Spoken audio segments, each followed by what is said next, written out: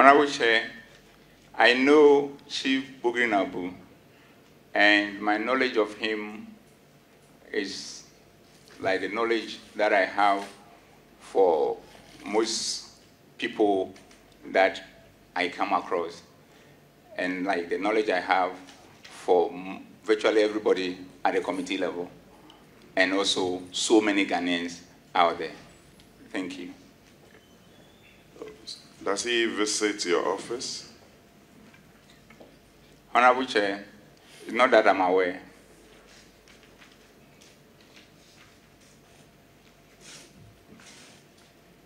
When some of the witnesses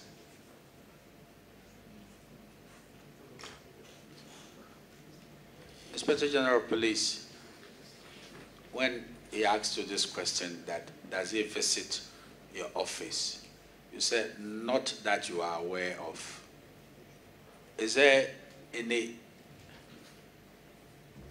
recording that, for instance, Atatia came to the IGP's office, and even if when we are not there, somebody will tell you that in your absence, so and so came to your office? Honorable Chair, I have my ADC who let me know if anybody is in my office. But the aspect of recording and everything is done at the reception area.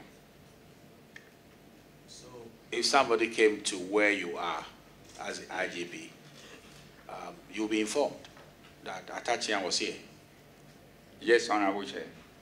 So I think the question demanded a yes or no answer.